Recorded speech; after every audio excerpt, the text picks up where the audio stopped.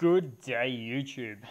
Due to the very recent official release of Linux Mint 20, as you can see here on the left, thought I'd do a bit of a quick follow-up video of two very popular Linux distributions here, Linux Mint 20 on the left and MX Linux, currently 19.2 on the right. So a bit of just a basic simple view at the hardware or the resource usage, see what's heavy, what's not.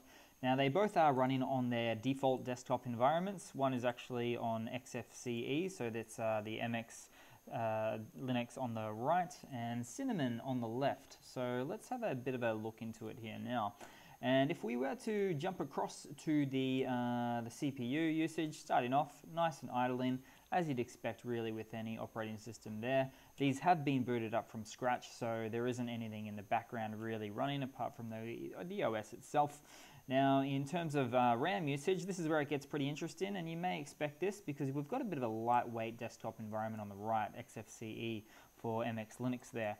So it's running at just under 500 megabytes of RAM out of the box with nothing else loaded up. Now they do both have the same the RAM allocation, so 2 gig of RAM there just to see how we go.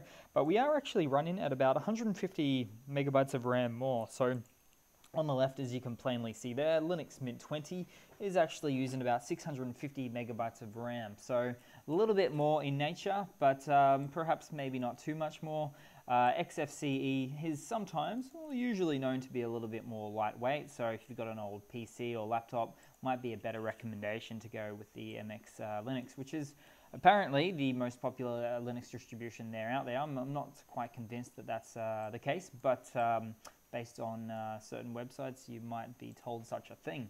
But that is pretty much it now for that, guys. Just having a bit of a look, very basic, simple, really non-scientific assessment at what's going on with the RAM usage, CPU out of the box.